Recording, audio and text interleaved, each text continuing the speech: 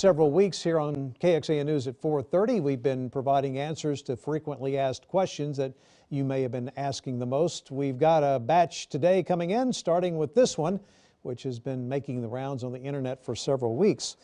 It is the question, is 5G technology to blame for COVID-19?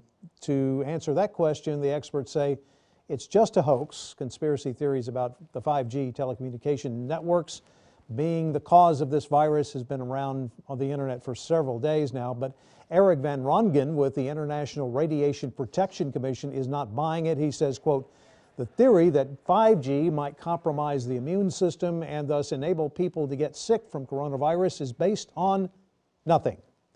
Our next question is, how many coronavirus patients are asymptomatic? That's a good question, especially for those who feel they are in the clear now because they have not had any symptoms. The director of the CDC estimates that 1 in 4 or 25% of coronavirus carriers in the U.S. have no symptoms at all. And in Iceland, data from there showing that half of those who tested positive for COVID-19 were asymptomatic. It's one of the reasons medical professionals like Dr. Anthony Fauci recommend face masks for the general public. And finally, we have got the question we've answered before, but we are still being asked about it. Can I get coronavirus from a mosquito bite? The answer to that is still no. According to the World Health Organization, there is no evidence that mosquitoes can transmit this particular virus. The general transmission source remains primarily through droplets generated when an infected person coughs or sneezes.